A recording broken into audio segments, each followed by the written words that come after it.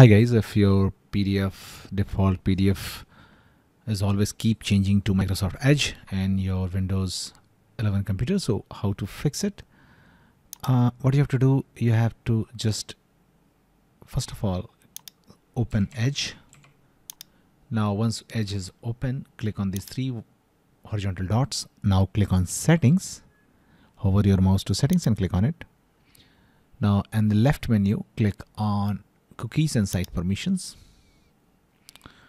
and in the right side scroll down and find PDF documents. Just click on it. Now just open this, always download PDF files. Okay, just turn it on. Okay, now when you will turn it on, then this will download PDF file. Okay, instead of opening, it will download, and when you will click it, it will open in the default PDF viewer.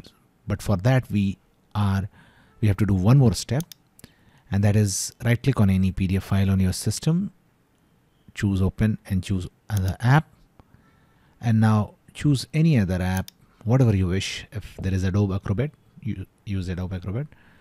Select always use this app to open PDF files, click on OK, and that's it. Now this will by default change to a different PDF viewer.